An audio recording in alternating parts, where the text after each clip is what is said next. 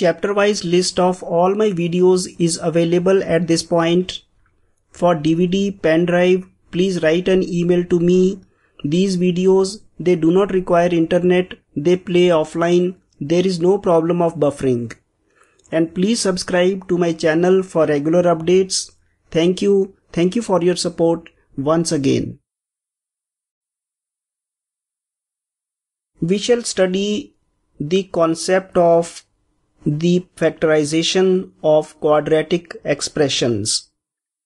This is of such an importance that almost all exams, they have directly or indirectly questions that require you to have good skills of factorization of quadratic expressions.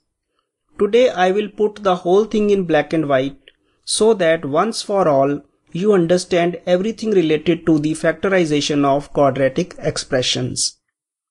So if you are not aware of the quadratic expression, the general form of a quadratic expression is ax square plus bx plus c.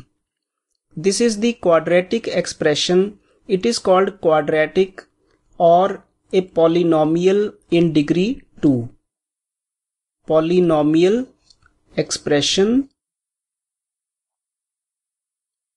in degree 2. One and the same thing. Degree 2 or quadratic is one and the same thing. Similarly, a polynomial of degree 1 is called linear.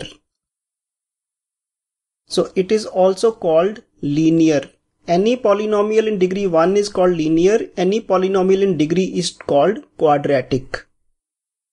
So those of you who are still not aware, this is of degree 2 because the highest power in this expression is 2. Ax square, this is the highest power, so it is called a quadratic expression in degree 2. The objective is to understand how this expression can be expressed as a product of two other expressions, each of which has a degree 1. So for example, we will see how we can split it, how we can write ax plus bx plus c so that it is of the form mx plus n multiplied by px plus q. This is one linear factor in degree 1. This is another linear factor in degree 1. So how we can write this quadratic expression, how we can split this expression into two linear factors, the product of which is equal to the value of this quadratic expression. There are various methods of doing this and they have shortcomings, they have benefits. So I'll summarize, I'll explain each of the method today, and we will also discuss how we can determine whether a quadratic expression is factorizable at all.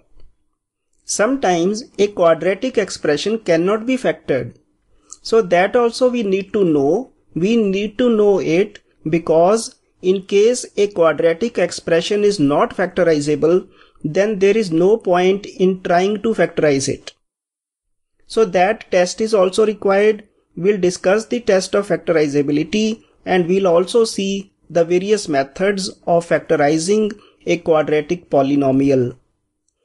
Let us start with our first technique. The first technique is with the help of an identity that all of us are all aware.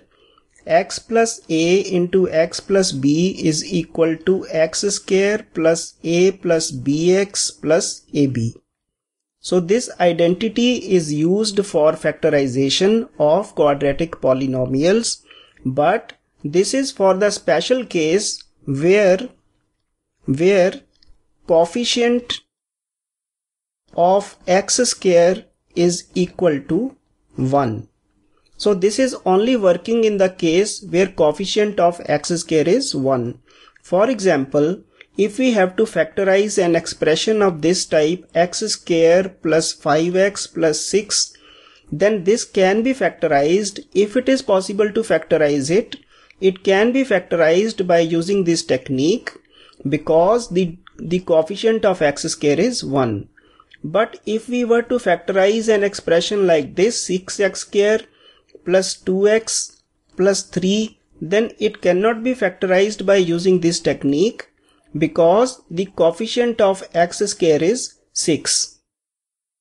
Although we can fit it into this format maybe by taking out 6 common, but that usually complicates the matters because these values they turn into fractions. For example, in this case it will turn into x square plus x by 3 plus 1 by 2. So this complicates the matter. So best of all, you should actually try to examine the coefficient of x square. If it falls in the category of 1, then we can use this technique, and let us see how to use this technique. So let us take, suppose we have to factorize x square plus 5x plus 6. So in this case what you should do is find two numbers whose product is 6, this one, the free number, and at the same time the sum should be 5, the middle term, the coefficient of the middle term. So in this case, as we can see, a plus b is coming in place of 5, it is sum of a and b, and 6 is coming in place of ab, which is the product of a and b. So if I write it like this, I am just explaining to you, but in your exam you might not go through this longer process of writing these equalities. There you can simply use the shortcuts. But for purposes of explanation, these two are to be seen from an identical similar angle. So if I can split this 5 into a and b and 6 into ab, then my factors can be easily found out. So let us make a guess or trial.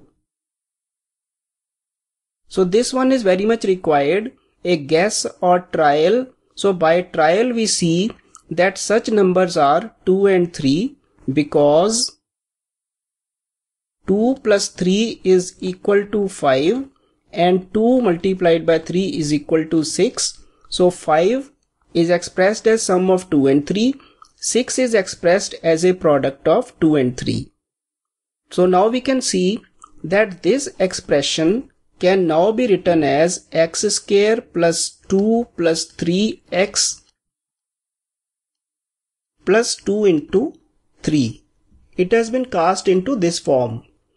And now we know from the identity that the factors of this are same as x plus 2 into x plus 3.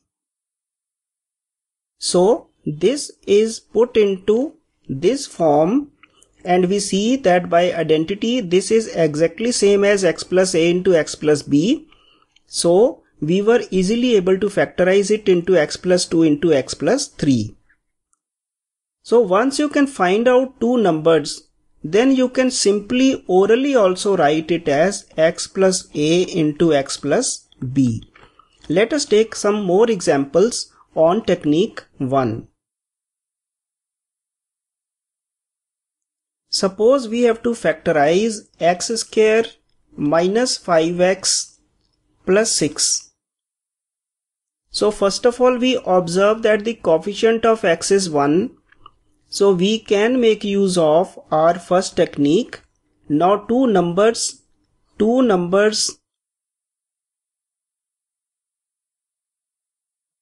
would be minus 2 and minus 3 because minus 2 plus minus 3 is equal to minus 5 and minus 2 multiplied by minus 3 is equal to plus 6. So by observation we saw that two such numbers are minus 2 and minus 3, which will add to minus 5 and multiply to 6. they will add to the middle term and multiply to the last free term. So we can orally write it like this: x plus minus 2 and x plus minus 3. X plus a into x plus b.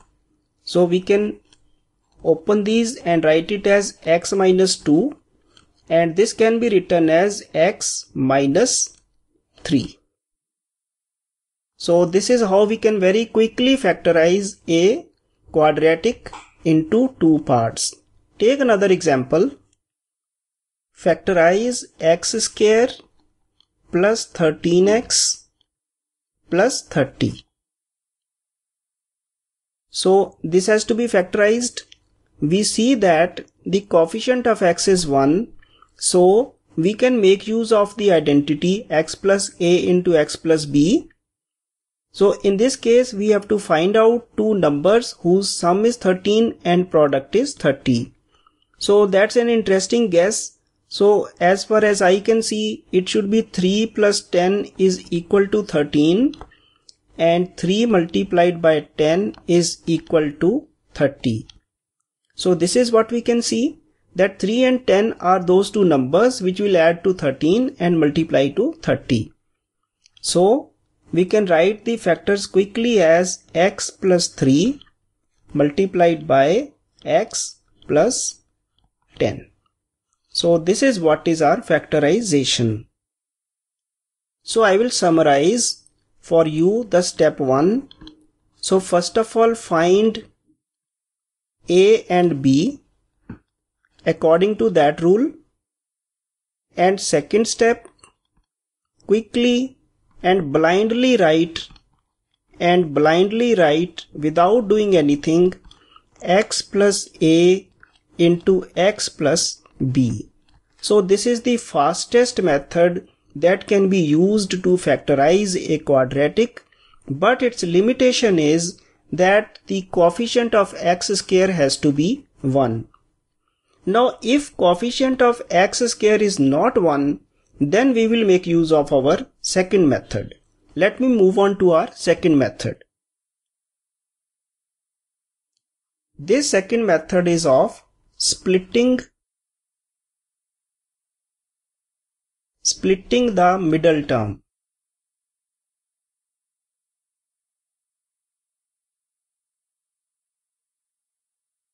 This method is the most general method and it applies to all cases. All cases means whether the coefficient of x square is 1 or not 1, this method will be useful, can be used to solve all types of questions whether the coefficient of x square is 1 or it is not 1. To keep the things simple, let me try to show you how to use this method if the coefficient of x square is 1. Suppose we have to factorize x square plus 3x plus 2. Suppose we have to factorize this. This time we will not use the identity, but we will make use of the second technique called splitting the middle term. In this technique also, you have to find two numbers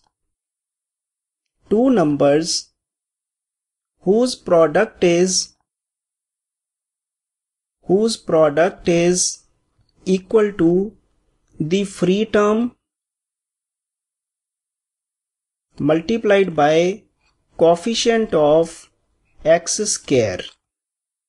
So free term is 2 in this case and coefficient of x square happens to be 1. So we have to find two numbers whose product is 2 multiplied by 1 equal to 2. This is one we have to find.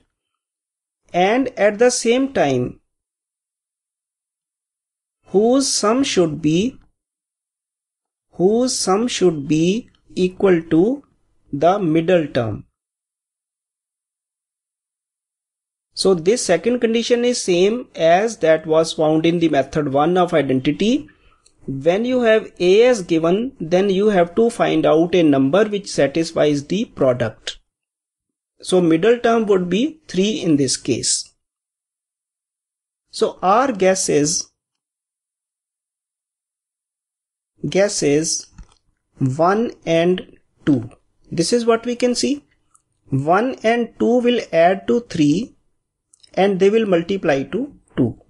So I'll write it. I am explaining, so I'll write each and everything, because 1 into 2 is same as 2 multiplied by 1, which is A into C. And 1 plus 2 is same as B. So this is what is the summary point till this point. Once you find these two numbers, then you have to write this expression like this. Whatever is with x square, let it be there. Just split the middle term. Splitting the middle term. Just split the middle term. So it will be split into what? X plus 2x plus 2. This order is not important. You can split it as 2x plus x or x plus 2x, that is up to you. So just split the middle term. Don't do anything with this and don't do anything with this. Next what we'll do is group this one here and take this term with this other one. So the first part is grouped into the first part and the second part is grouped into the third constant term or the free term. So we'll write it as x square plus x plus 2x plus 2. So to explain the things better, I'll just write this whole thing in this free space. So what I have at present is x square plus x plus 2x plus 2. Now what I'll do is I'll always be able to take out common here. So in this case I am seeing x is common, so I'll write it as x plus 1 plus what is common in this case? 2 is common, so I'll write it as x plus 1. Note that when you take out commons in this way, one of the multipliers will be common in the whole thing. That will always be there. So in this case we can write it as x plus 2, take it to one bracket, and this common can be fitted as 1 common. So this is the factorization. A bit long, but if you have familiarity with the questions of this type, then it doesn't take even 5 seconds. Let us take more examples on this type too.